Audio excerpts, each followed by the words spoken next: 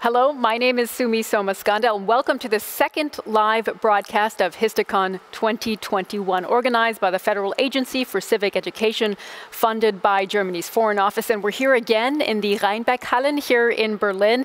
And we again have a great program for you over the next hour, a live program with musical performances, with games, interactive pieces, chats with our experts as well. And I'm really happy to be leading you through the next hour again with my co-host Vasily Golod. So Vasily, tell us about the theme of this show. Thank you, Sumi. In this episode, we are going to explore the meaning and the importance of remembrance. History never repeats itself, but it does often rhyme. This is what Mark Twain once said, and this is why the culture of remembrance is so important. History is not only about dates. Of course, dates are important, but it's more about understanding why certain things have happened. And this was the main reason why I decided to study history. Sumi, what's your connection with that topic? Well, remembrance is a fascinating topic to me. We live and work in a country where memory culture is embedded in society. There is a general consensus around it. I come from a country in the US where there's almost an intransigent inability to look back. You only look forward. So it's so interesting to see the different ways that countries and societies go around remembering. That's something we're going to talk about through the course of the next hour. How do we remember? What do we remember? How does remembrance change over time? And what can young people around the globe learn from the past? That's something we're going to talk about with our experts, Eva Hasel from the Innovation Hub Haifa in Israel, and Sara Jones from the University of Birmingham. They'll look at the future of remembrance and how digital media might change that. And Vasily, we're both excited. We're going to have another musical live performance, several performances in the show from the R&B singer-songwriter Mulay. And I want to, at this point, greet our Watchparty partners for this show, sitting at home in Japan, Israel, and Germany, watching us right now and contributing. We'll come to you a little bit later. And also, we have art here in this room already going on. Yesterday, that was a white wall, and now we see a lot of tape on it. This is Tape That, an artist collective from Berlin. They work with adhesive tapes. Can you tell me, Nikki, what can we see so far?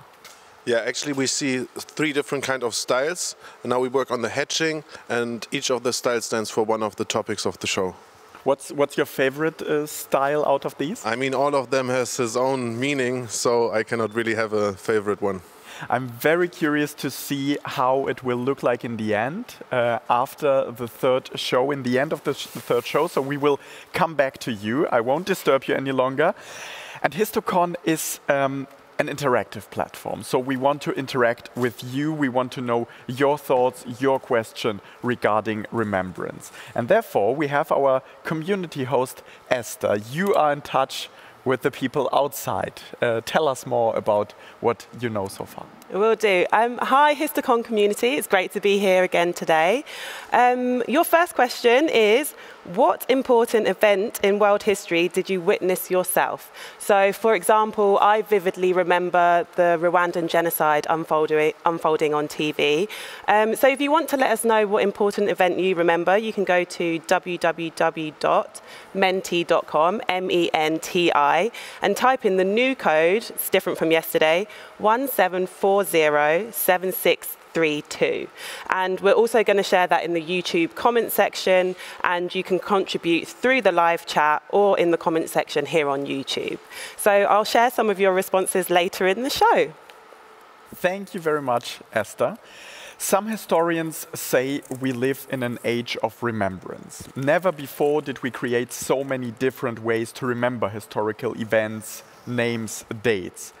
But why is it important to remember? That's the main question. And the next video animation, created by animator Magda Krebs and Lea Mayeran, tries to give us an explanation.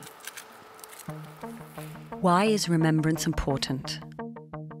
Jewish author, philosopher, Holocaust survivor and Nobel Peace Prize winner Elie Wiesel gives an explanation why remembrance might be essential for us. Without memory, there's no culture. Without memory, there would be no civilization, no society, no future.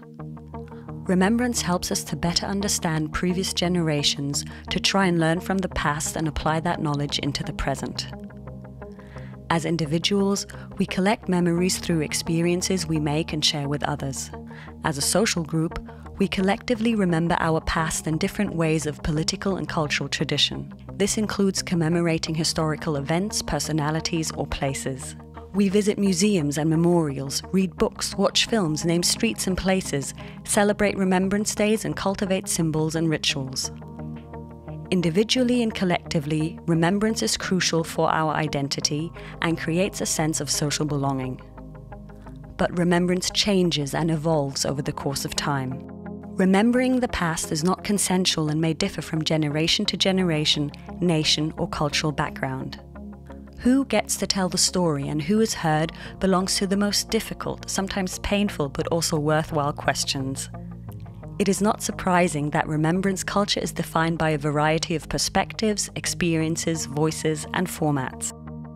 Many stories are yet to be heard. Including these unheard voices and giving justice to victims enriches our collective memory. It serves as a source of empowerment, empathy, and solidarity. Which events do you consider memorable, and why is remembrance important to you?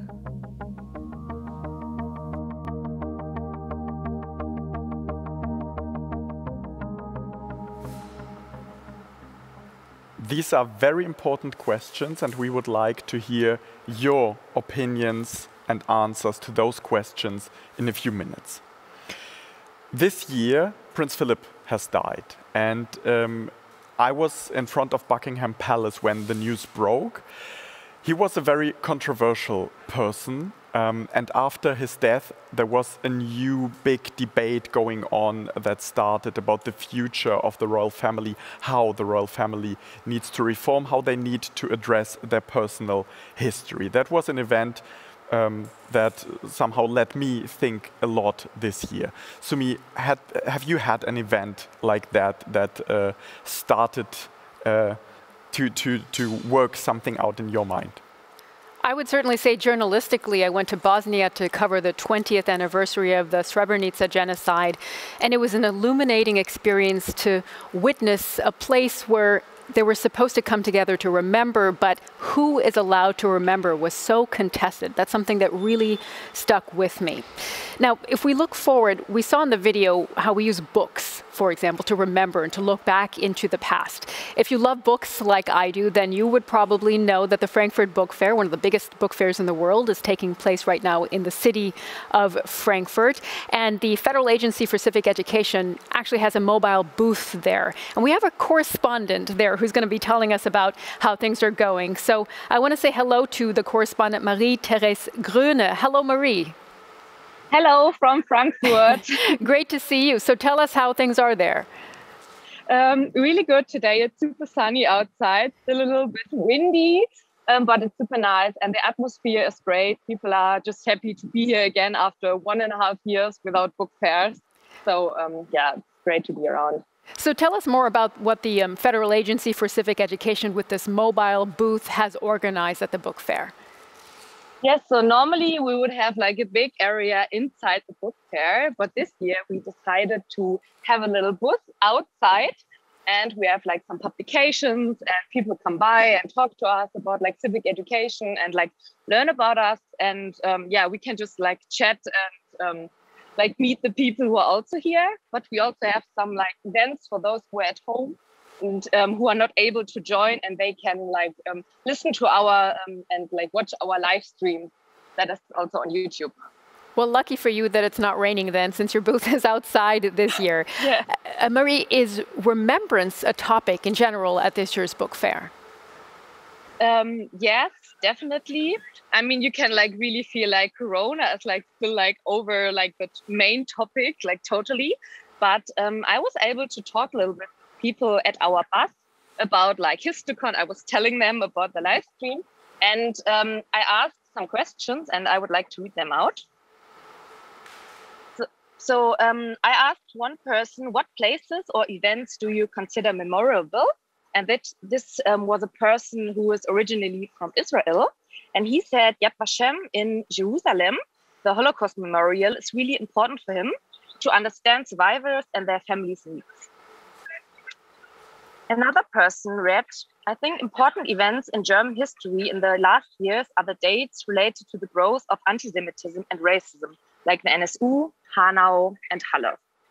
And the third card I would like to read out refers to the question, why is remembrance important to you? And she said, for me, it is important to remember historical events in order to be aware of tensions in our society that could potentially lead to similar incidents. Very interesting, Marie. Just a quick last question to you. What does remembrance mean to you? Remembrance means for me to especially like for events or for like dates, for example, the 3rd of October, to like have a break from my daily life and like reflect the past and like what happened maybe 30 years ago and like be aware of like what events like just like shape the future also. And since we're looking ahead here also in this next hour, how do you think remembrance can be brought in the future, into the future?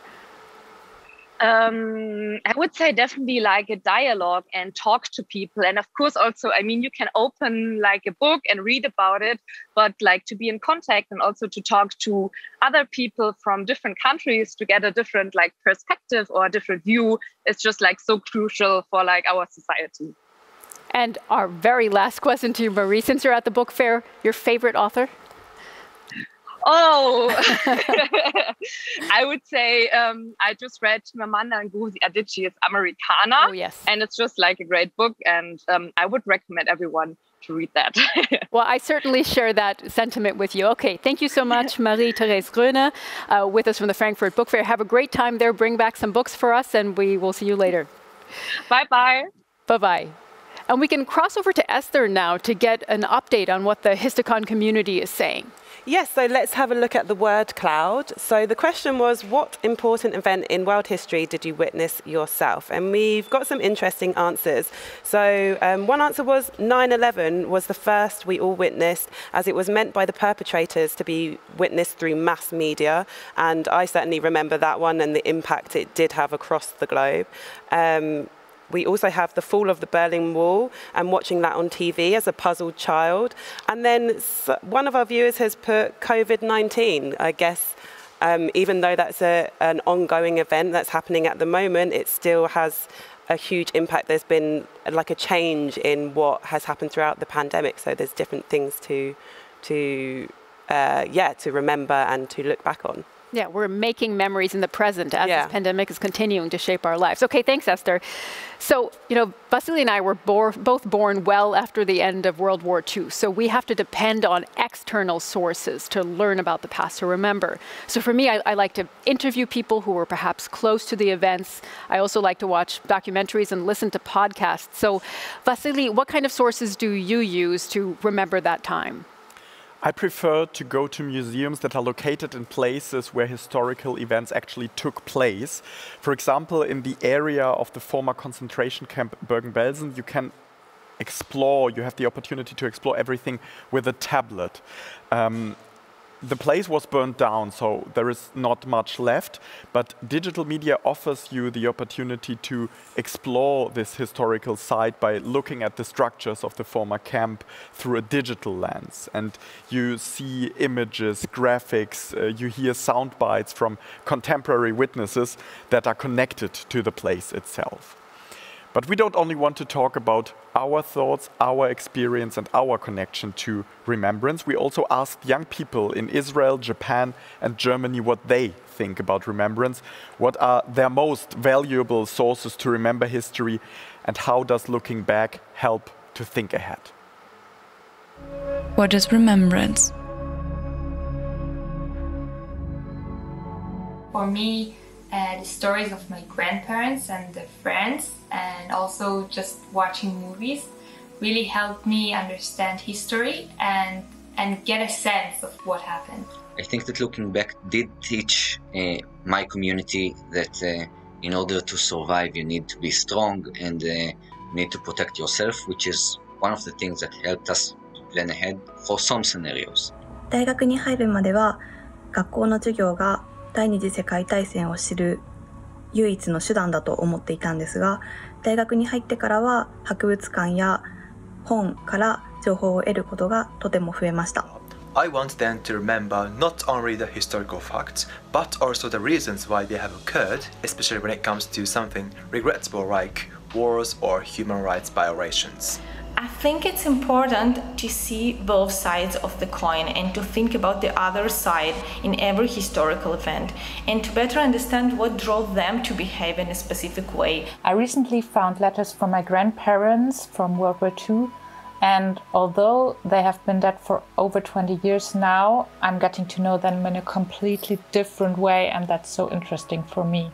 In the current culture of remembrance, I would love to change that especially old people have the opportunity to share their experiences and thoughts about situations that happen in their life, because I would like to come in dialogue with them. And I think that only if we come in this dialogue, we can change something in the future and now, and also in the culture of remembrance. What I would change about the culture of remembrance is I would make sure to give less books, less history lessons, and give more people, people speaking, people's stories, people lecturing about different things in the history, and that way people can relate to easily, such as myself.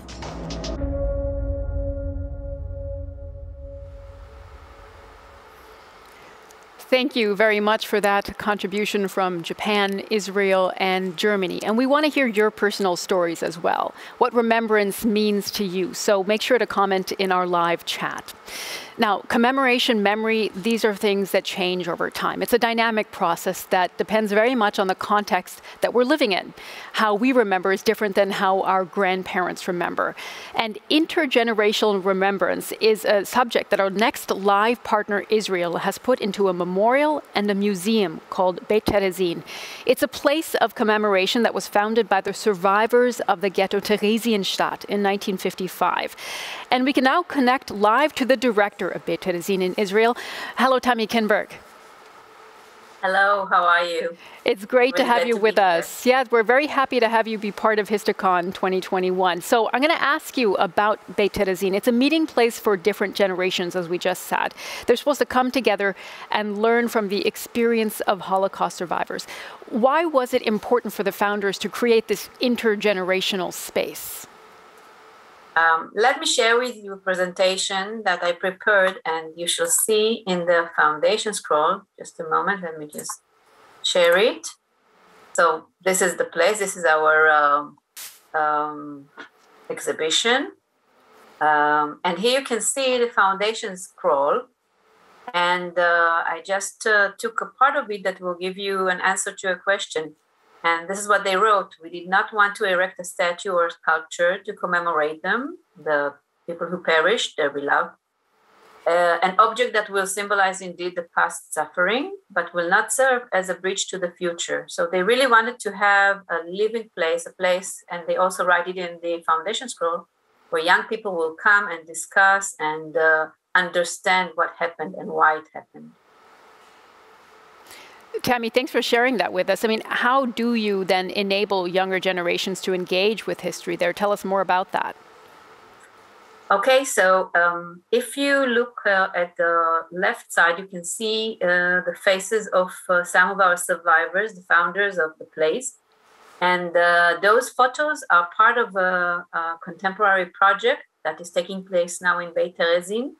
And young artists, video artists, which are third generation, meaning their grandparents were survivors of the Holocaust, they decided that they would like to take the stories of the survivors, connect them with artists, and make an artwork out of their stories.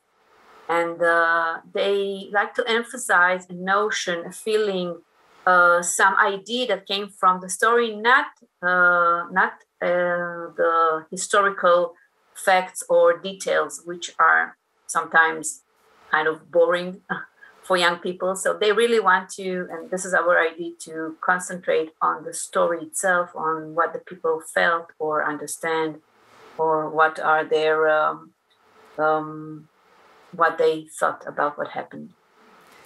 What do young people there, Tami, tell you about this way of remembering? Is it something that really touches them, and what do they tell you that they've learned?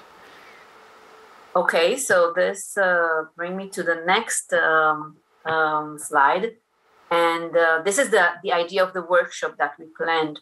You can see on the right side, this is the floor of the place that you see behind me, the permanent exhibition of Beit Terezin. And this beautiful floor, mosaic floor, depicts the map of the ghetto. It's really a town that is called Terezin in Czech. And the whole town became a ghetto. So this was made when the exhibition was erected in the late 60s.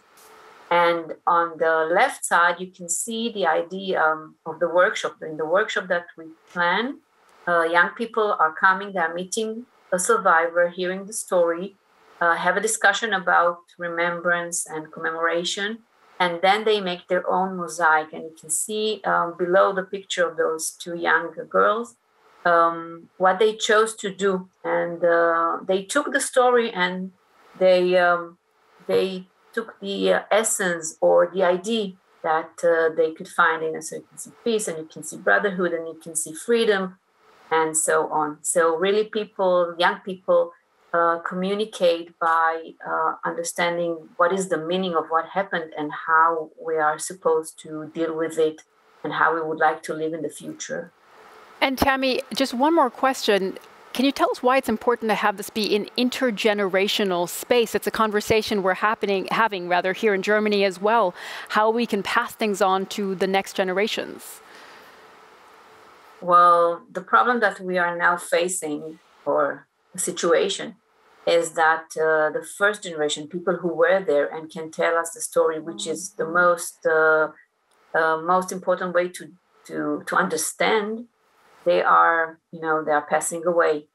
And we are trying to understand what is the right way to continue and tell the story, because the people who experienced it are no longer with us. So how can we do it in a way that will also appeal to the young generation, and they will find it interesting and important?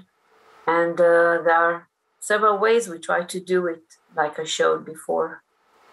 Okay, Tami Kinberg, thank you so much for joining us live from Israel and sharing those experiences with us, which I think are really valuable. So thank you so much, Tami. Thank you too.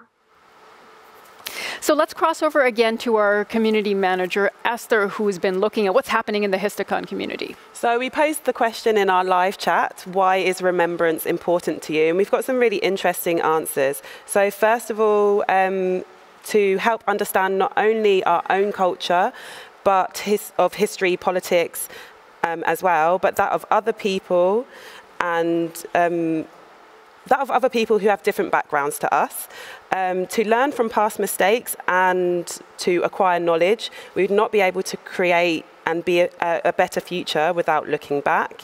And lastly, as someone from Germany, I truly think it's our duty to remember, and I always hope remembrance culture can help us never to forget about our crucial past, especially the Holocaust. And that's all for today, so thank you everyone for your input, and I think we've had some really great insight. Thank you. Yeah, thanks, Esther, and certainly continue to comment in our live chat. I'm going to take you back onto the main stage now because I want to show you something on our big wall here on the stage. As we just heard from Tami Kinberg, we're living in a time where Holocaust survivors are slowly disappearing. That means their voices are disappearing with them. And losing witnesses means that we're losing invaluable archives and memories. But there are many ways to preserve these memories, and digital media can really help. It gives us more options to keep history alive for future generations. As Tami said, that's one of the most crucial parts of our work. So here what we're looking at on the screen is a variety of digital remembrance projects. You can see the different images here. For example, on TikTok, you have Holocaust survivors sharing their experiences and their lessons with young people. That's one way to pass their message along. And our next topic revolves around the question of how the future of remembrance might look. So I will hand over to Vasily and his guest.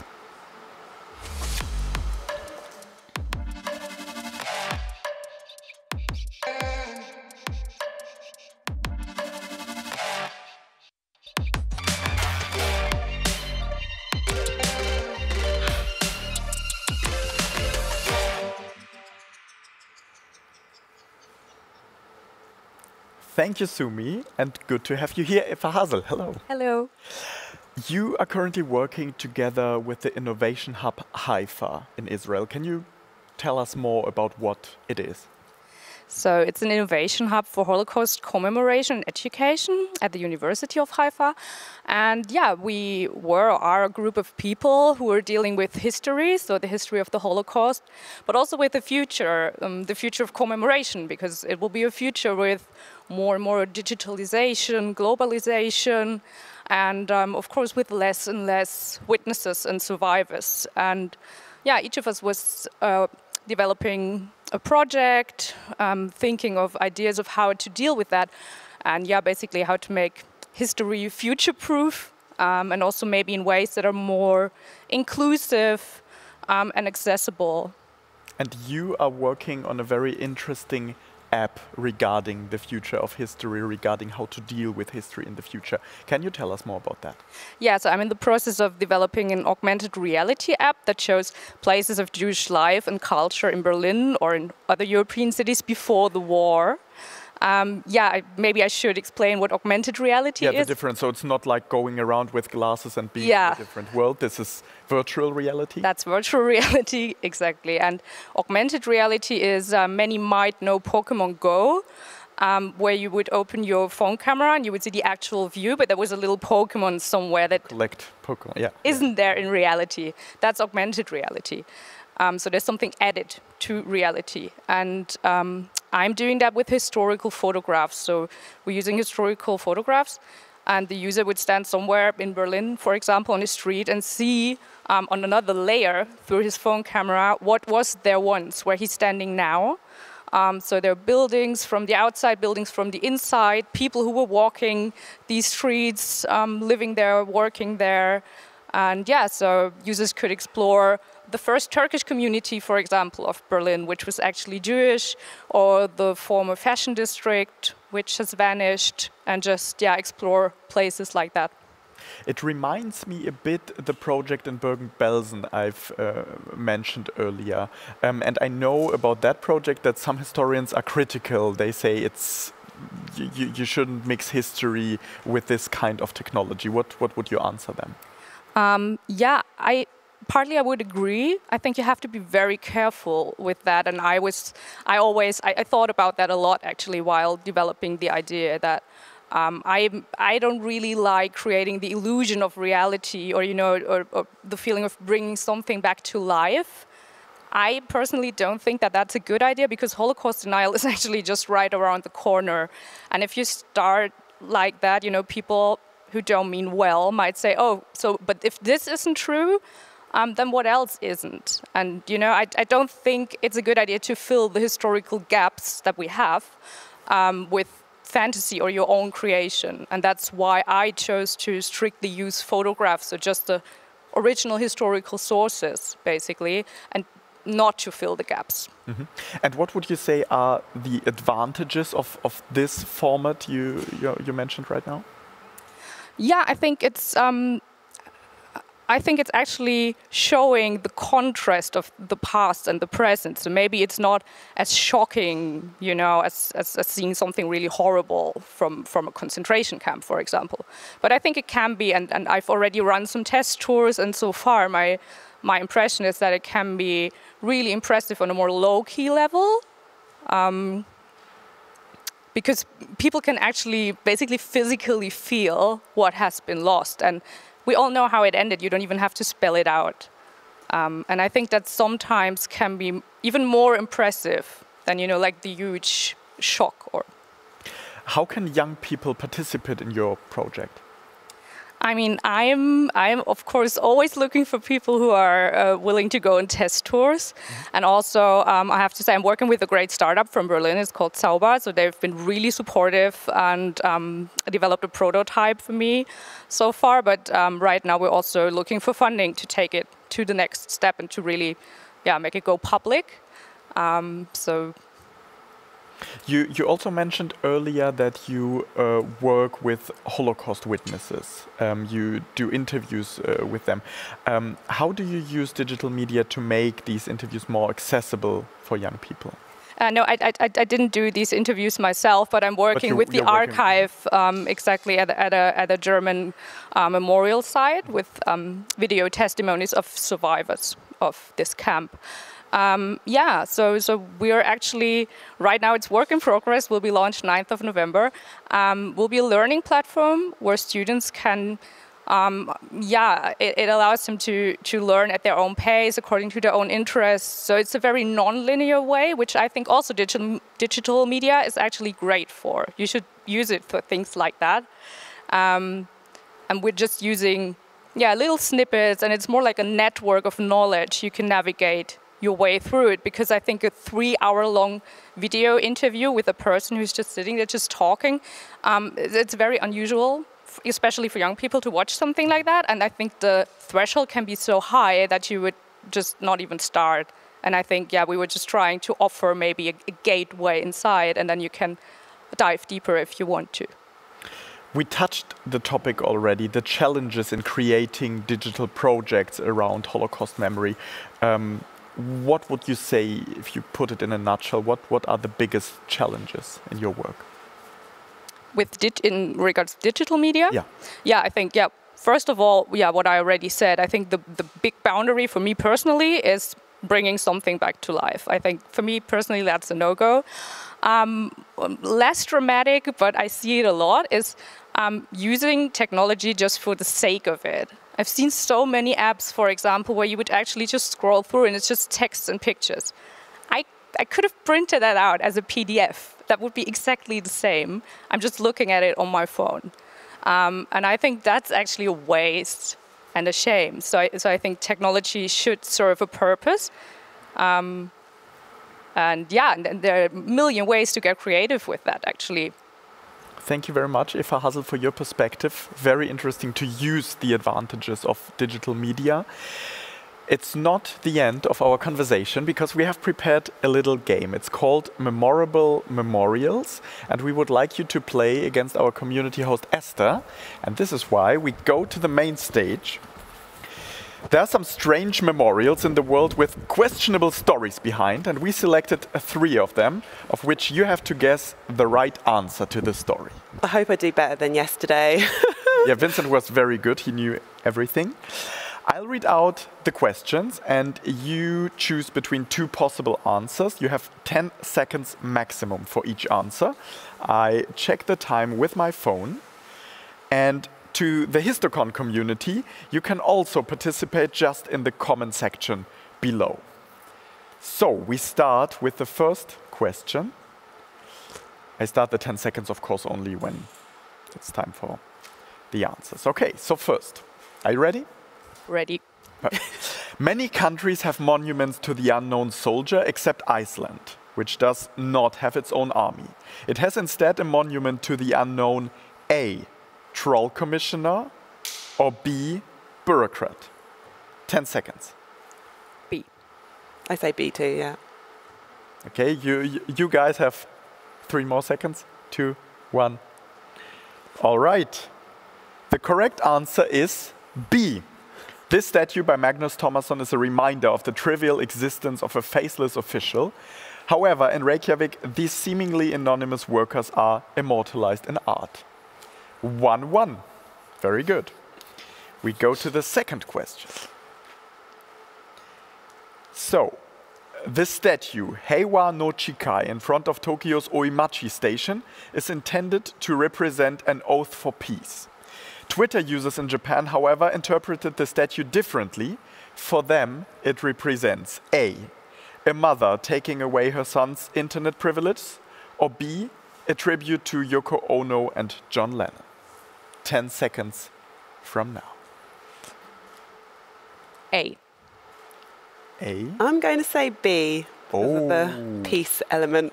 And that's it. So A, B. And the correct answer is, sorry Esther, it's A. If you look closely at the bird, you may notice its similarity to the Twitter logo. That is why it was interpreted as a mother taking away her son's Twitter account. Okay. So it's 2-1. And we are coming to the final question. That will be very interesting. Why are several monuments to Wojtek the Bear in Scotland? A, after his career as a soldier in World War II, he retired there. Or B, Wojtek was a well-known whiskey smuggling bear and is honored for his service throughout Scotland. Okay, I'd say B. I'm going to say A, stay on theme. Ooh, interesting. 3, 2, 1. You said? A.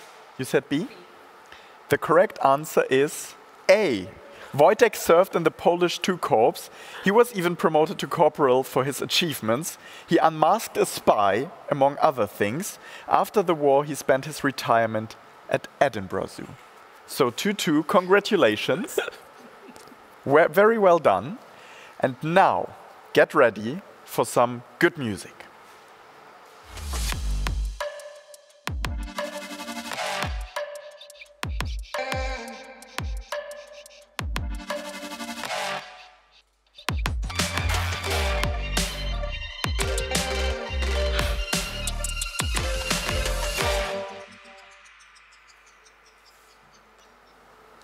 Our next performer is a talented alternative R&B singer-songwriter who lives in Berlin. Please welcome Mulay.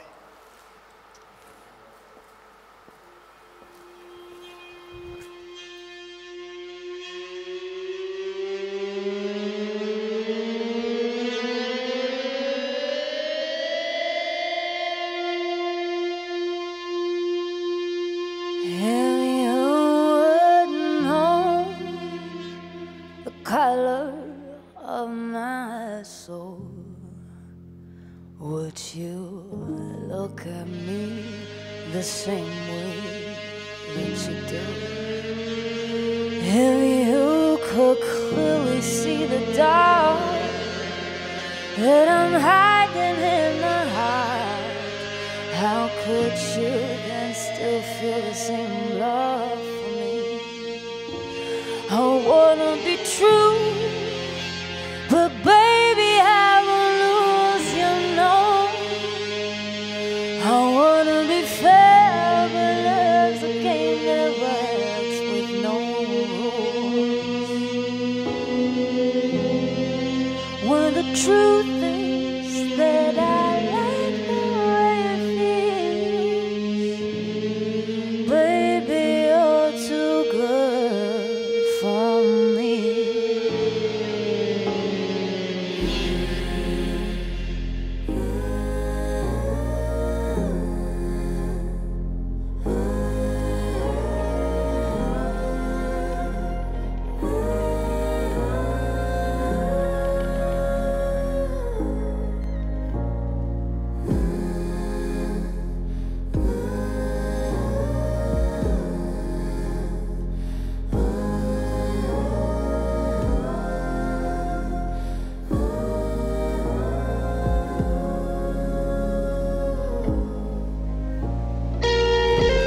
Baby, what can I say? You don't know me this way. You don't own me to stay.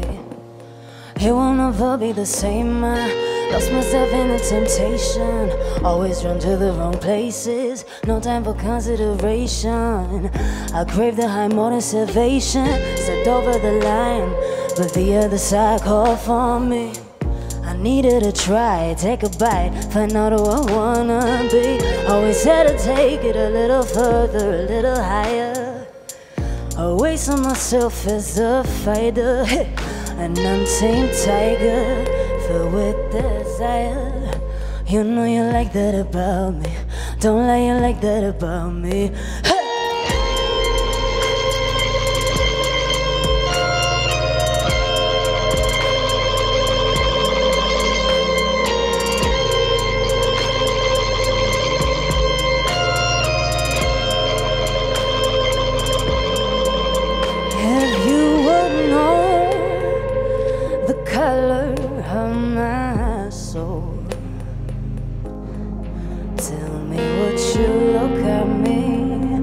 The same way that you do.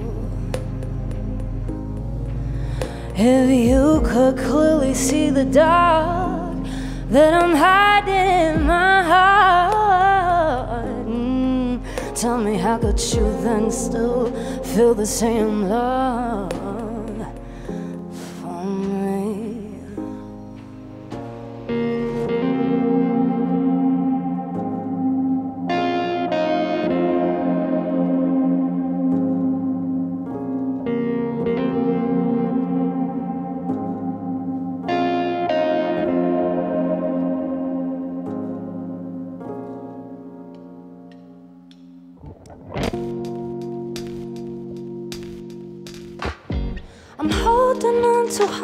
hurts, I own the pain, I know it's worth. I got this now. I'm wearing scars from 1,000 lives. A part of me show I survived. I got this now. The truth hides in between the shades of darkest nights and brightest days. I got this now. And even if you're scared to find your soul lost in the introside, you'll figure it out. Hey, 'cause we first gotta burn like a phoenix. Hey, we first gotta burn like a phoenix. Ooh, yeah. First gotta burn like a phoenix. First gotta burn like it's a phoenix. Yeah, like it was. You called me a whore, you called me a bitch, so I used to shock when I live up to it. Please blame it on me, if that helps you heal. If you cut me out, make sure you cut deep. I made mistakes, I cannot change, and you said things you can't take away. Come on, make sure that I felt the pain. Come on, make sure I rose from the flames. I'm holding on to how it hurts. All the pain I know it's worth. I got this now. Hey. I'm wearing scars from 1,000 lives. A part of me so I survived. I got this now. Guess we first gotta burn like a phoenix. Hey, we first gotta burn like a phoenix. Ooh, yeah. First gotta burn like a phoenix. First gotta burn like it's a phoenix. Yeah, like you a phoenix. Like it's a phoenix, like a phoenix, like a like it's a phoenix, like a phoenix, like a oh, like it's a phoenix, like a phoenix, like a like you're a phoenix, like a phoenix, like oh. Mulay, thank you very much for that impressive performance. Thank you. Your aim is to create music that lasts. Watching you, I would describe it more than music. It's a performance. It's a different form of art. What do you feel when you do this? How would you describe your art? Well, I think in the end, the most important thing is to really just try to express what's inside of you, and whatever medium you feel like fits and can express that. And I try to use. So yeah, that's for me. And how do you want people to remember your art in, let's say, 100 years? Oh wow! Well, I would hope that people would remember me as an artist that always stayed true to herself and really created her own artistic universe, and hopefully also as a strong female figure to be inspired by. Mulay, thank you very much. We will hear and see you again in the end of the show. And now, back to you, Sumi. Thanks, Vasily, and also to Mulay and band for those performances. Looking forward to the end of the show for those further performances.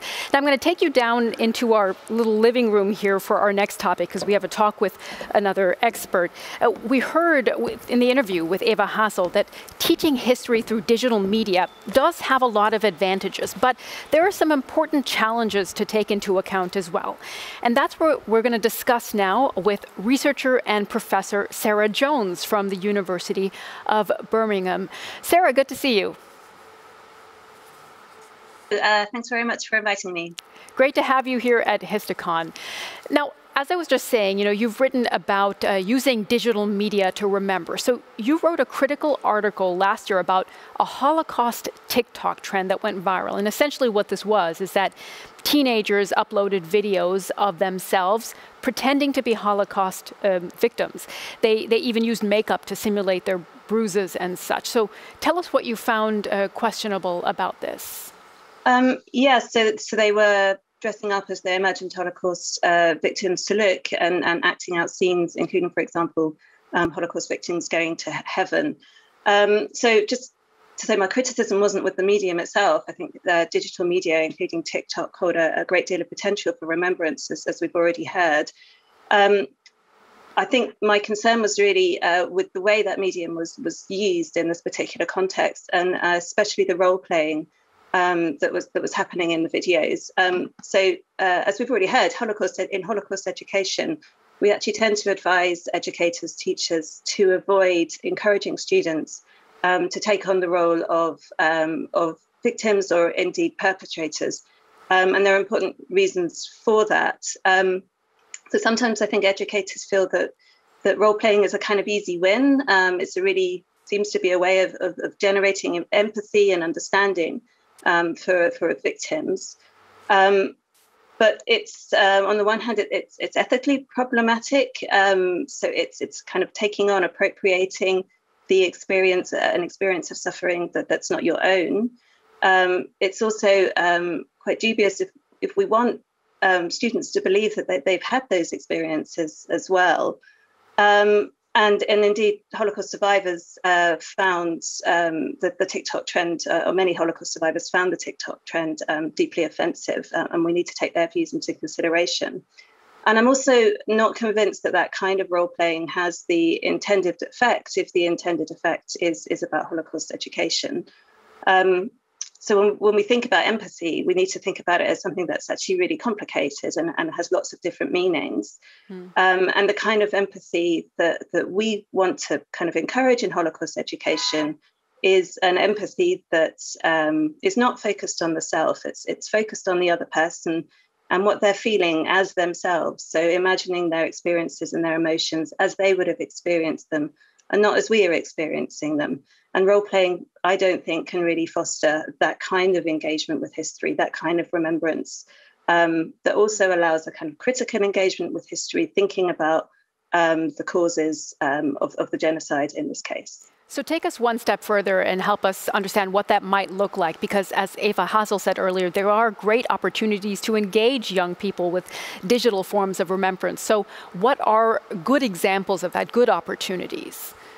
So digital, so there's almost always a kind of panicked response to any new medium and the use of any new medium for remembrance, but also for education. And I think what we need to be thinking, as you say, is not what the medium is, but how we're using it. So there's lots of potential for digital remembrance, and we've heard about some of them already at histoCON. So they engage younger audiences using a medium that they're really familiar with, and what Eva Hasel said about non-linear forms is really important. So in a kind of hyperlinked world, young people are used to engaging with media and not in that kind of linear format. And it's important that as people concerned with Holocaust education that we respond to that. There's also the kind of potential of digital forms to be more democratic in some ways, in that we can have a much broader reach and people can engage remotely. So all you need is an internet connection, and people can contribute their own remembrance as well, which I think is important. Right. The risks there, of course, are distortion and the risk of Holocaust denial. In terms of good examples, I think the Holocaust Education Institutes in the UK, which I'm most familiar with, have done some really good work over the COVID-19 pandemic to engage their audiences digitally, particularly digitally with different forms of eyewitness testimony, first-person testimony. And I'd probably name in particular the Forever project at the National Holocaust Centre and Museum, which is, it's not the only one of its kind, but it's using innovative technology in order to recreate the experience of a dialogue with a Holocaust survivor. And the Forever project, they're particularly thinking about the ethics and the methods of doing that in a way that's productive as we'd want it to be. To drill down into the point that you made about empathy earlier and generating empathy among the youth in remembrance projects, what is the right way to create that empathy and respectfully remember traumatic events like the Holocaust in digital media? In digital media specifically. So perhaps if I stick with the Forever project. So as an example, and I think we've also had some others that do it well. So one thing I think is to avoid role playing. So to avoid virtual reality, which is, as we've heard, is very different to augmented reality. But also to create a space for critical thinking, for critical engagement. And that means kind of framing the digital remembrance within the context, within a broader educational context as well, so that students can learn about the history that led up to, for example, if we're talking about the Holocaust, learn about lives afterwards, and really have that space to think about the causes. So if we think about what we want Holocaust education to do, for me, it's learning from the past in order to prevent recurrence. It's about justice for victims, justice for the survivors, but it's also about creating solidarities across ethnic and national borders. So we need to kind of create a kind of empathy that allows us to see other people as other people, but nonetheless understand their or have an understanding of their emotions and experiences as well. So the Forever Project does that by not encouraging any kind of role playing, having that experience of having a dialogue with survivor, but also making it clear that this is not a dialogue with a survivor. So making it clear that this is a recording that's happened, say, in 2015, and that the student or the visitor is having a conversation that's mediated through a digital form. So there's a kind of bank of questions that the survivor can, so that the testimony that the digital form draws on in order to answer questions from the students. And what that means is you have that distance, and that distance is really important for the kind of critical thinking and other-oriented empathy that I think can foster what we actually want to happen with Holocaust education. I think that's a really positive message to wrap up our conversation, Sara. Thanks so much for sharing your thoughts and also some examples of good remembrance projects that work really well and that create that empathy that you were talking about. So Sara Jones from the University of Birmingham, thank you again, and we wish you a good day. Thank you very much. Okay, now I'm going to ask Vasily to come. We're going to do a change on the fly here because Vasily is going to come down into this living room space to lead a talk with one of our watch parties. So I'm going to make way for you here so you can go to one of, I think, both of our favorite cities in the world here. Yeah, definitely. We are going to Tokyo. Our watch party partner, Japan, is a country that has its own stories to tell about remembering the Second World War and the end of it.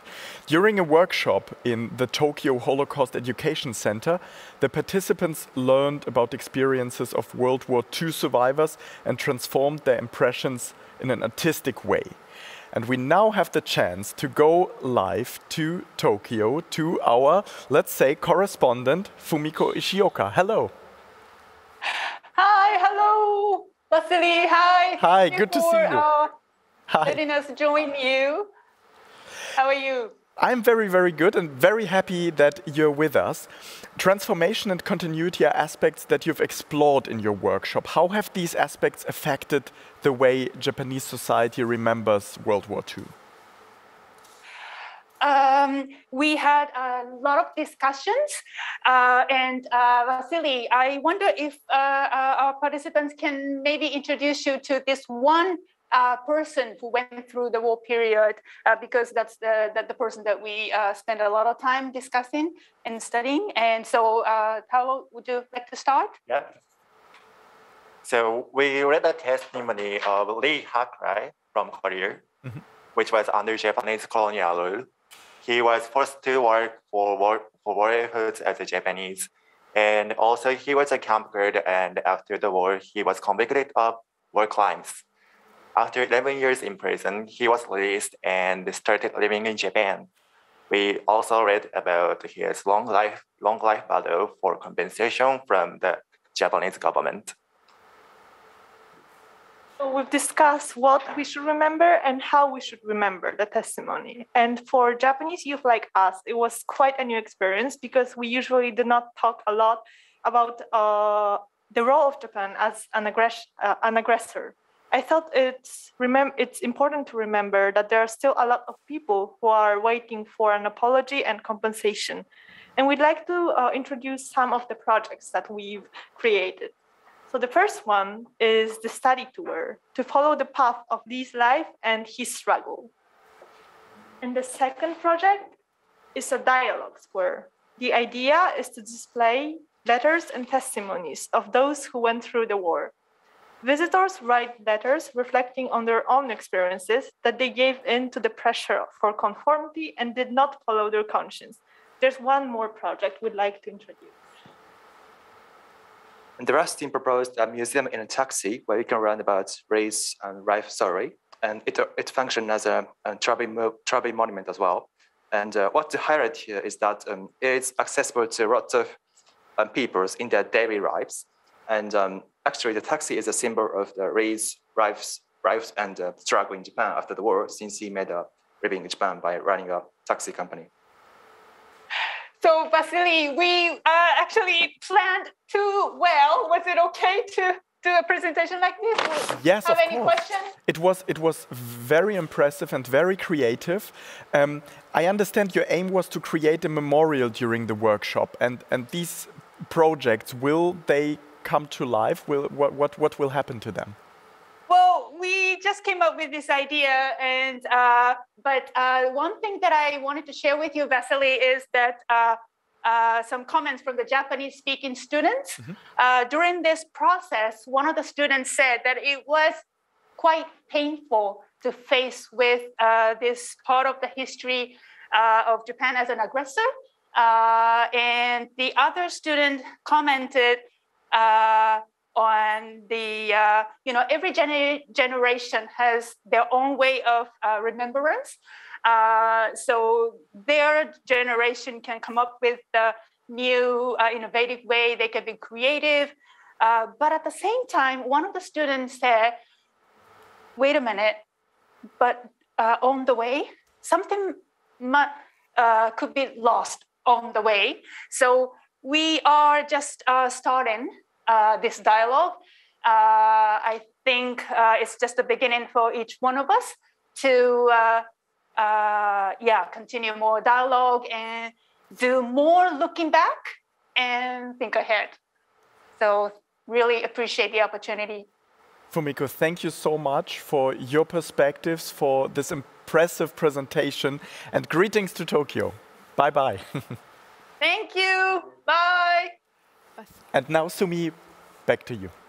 Thank you, Vasily. Well, I want to move on to our next video because there are many people around the world, young people, who actively participate in their society to ensure that they make a change for the better. And we're going to see one of those people, Alex. She's a young woman living in Berlin who started a project for and with refugees within her participation in the Anna Frank Ambassador Program. As an ambassador, she is committed to fighting for democratic values, so fighting against anti-Semitism, against racism, against discrimination. So let's take a look at her story.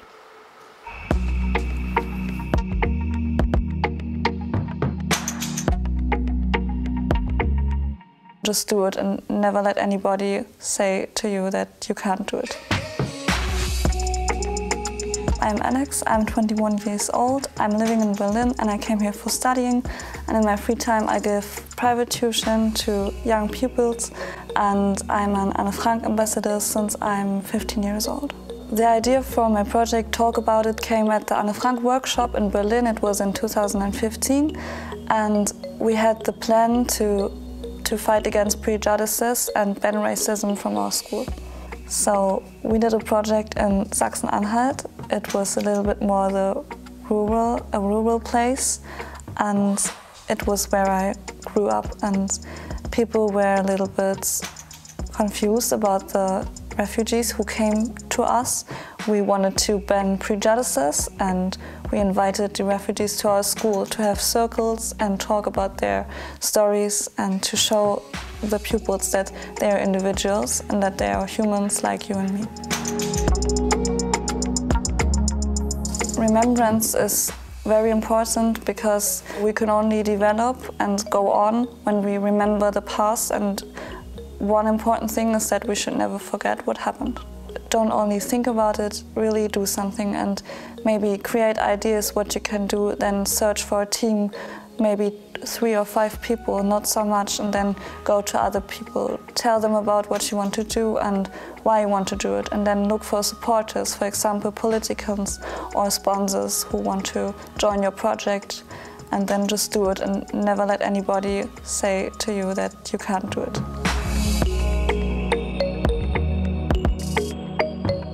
If I could change the world, I would ban suffering and war, of course, and I would wish that people would be more open for other cultures and for new things and for other people.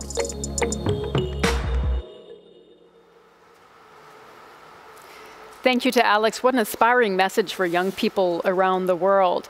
Well, our live program is now coming to an end, if you can believe that. We had a great program where we learned about the importance of remembrance. We learned about innovative digital formats and how to take the past into the future.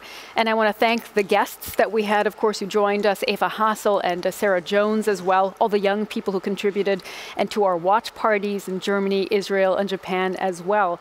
And we're going to continue with the third and final broadcast of histoCON 2021. That's going to be live at 5 p.m. Central European Time. And the topic is peace and how our world has been shaped by conflict and cooperation since 1945. Again, we will have inspiring clips. We will have watch party partners, Algeria and Chile. And we have 2 fireside chats with researcher Ursula Schröder, she's a peace researcher, and with Viola Benz from the project Peace Line. You can also expect music by the multilingual hip-hop artist Tiger Trees from Germany. And there is Tape That still working behind us, and the guys will present their art piece, the finished art piece in our last show.